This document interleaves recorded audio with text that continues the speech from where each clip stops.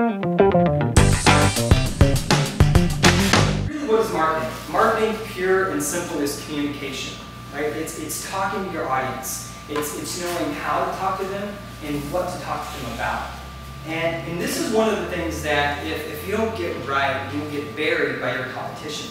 Because I know that you know there are thousands of chiropractors out there, right? They're all saying the same things. So what is it that really sets you apart? What is it that says, I'm going to work with you over you, right? And so communication is really, really important. And so really, this piece tonight is for you if you want to be seen as the expert that you really are. You've got the education, right? You've got the experience. You really serve with great value. I mean, you're doctors. So why not be seen as the expert you are and get a steady stream of ideal clients?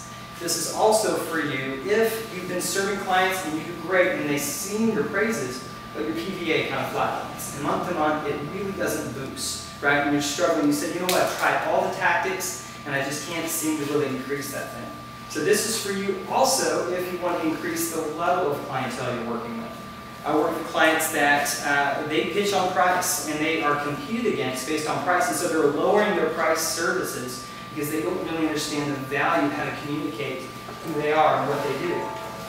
So this is for you if that's